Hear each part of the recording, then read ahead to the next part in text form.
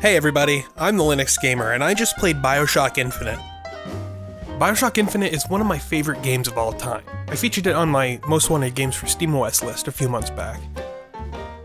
Infinite is the latest in a long line of games from publisher 2K to see a Linux port.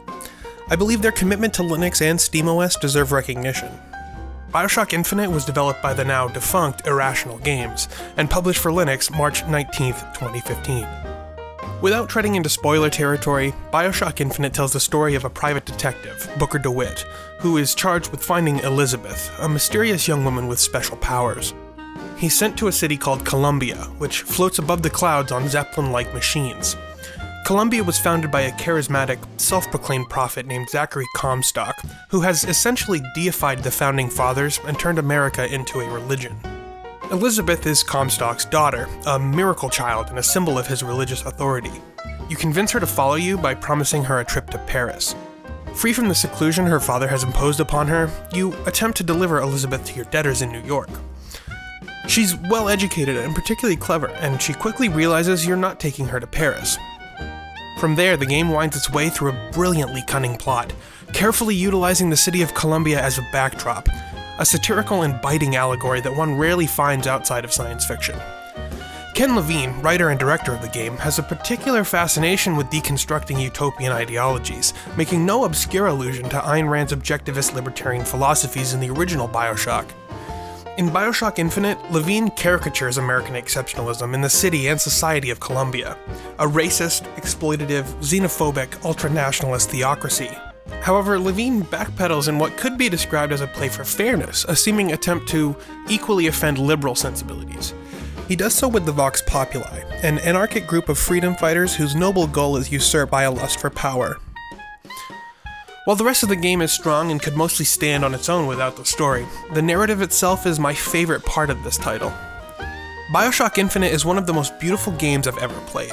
The music is epic. The setting is bright, and the city of Columbia seems, at first glance, like a gold-plated utopia. The buildings tower above you, gently floating against a bright blue sky, sunlight gleaming off every surface. Its residents are having conversations with each other, and you can eavesdrop on them. In the first level, you've arrived just at the time of festival. A parade blocks your path for a moment, providing texture and backstory. Music is an integral part of this game, including an impressive number of licensed songs. The anachronistic nature of some tracks really deepen the mystery of Columbia. Why is there a calliope covering Girls Just Wanna Have Fun at the beach?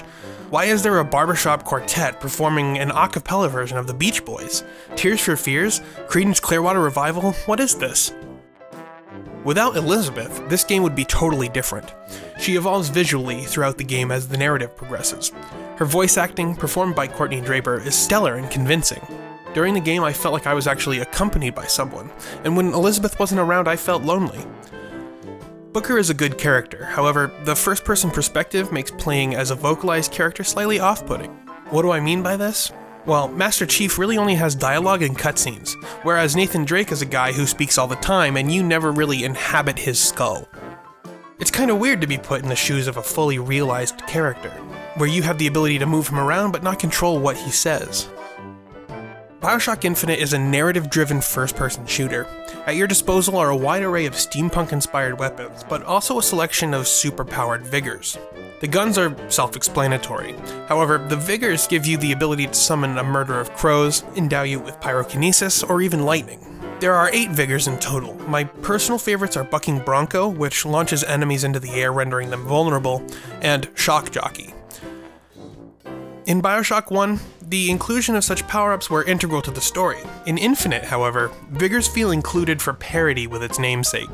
Although now that I'm thinking about it, the final combat sequence probably wouldn't be beatable without vigors. Elizabeth is your companion for the majority of the campaign. Throughout the game, she'll find money, ammunition, and other useful items for you. She also has the ability to tear reality and bring objects from other dimensions into your own. Her companionship is core to the title's gameplay, and during portions when she's not around, you feel significantly disadvantaged. Infinite has a diverse cast of enemies. Unlike in the first BioShock, where you're usually either fighting splicers or big daddies, Infinite has multiple common enemy types, mini-bosses, and bosses. In BioShock 1, any shootout was an intense and claustrophobic affair. In Infinite, the world has skylines, which allows for greater mobility and affords for verticality in combat. I feel like skylines were chronically underused, and could have played a more important role in the gameplay. You can play BioShock Infinite with either a controller or a mouse and keyboard. During my first playthrough, I used the latter. However, for this review, I mostly used the gamepad. For me, the gunplay is not as engaging as the story. That fact, coupled with aim assist, makes playing the game with a controller tolerable. BioShock Infinite features several pieces of DLC. Clash in the Clouds is a time trial-like shooting gallery, not a particularly strong entry in the game's downloadable catalog. As for Burial at Sea Parts 1 and 2, I'll make a review of those separate from this video as they feel like standalone content. Although BioShock Infinite is not a native port, you wouldn't know it. For me, having played this game on Windows at the time of its initial release, the game performs comparably on Linux. The issue I had on my laptop with the games were squarely AMD's fault, as there's a serious bug in their proprietary driver.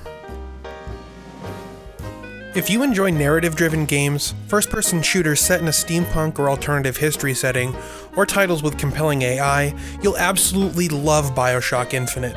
It's a phenomenal game, among the greats. The Linux port, while it's not native, is fantastic. BioShock Infinite gets a 5 out of 5. Have you played BioShock Infinite? What do you think of it? Be sure to tell me in the comments or tweet at me at @TheLinuxGamer. Feel free to check out the rest of my channel, including my previous Lovely Planet review. If you enjoyed this video, hit that like button and share it with your friends. And be sure you subscribe to see more from me, the Linux Gamer. Thanks for watching.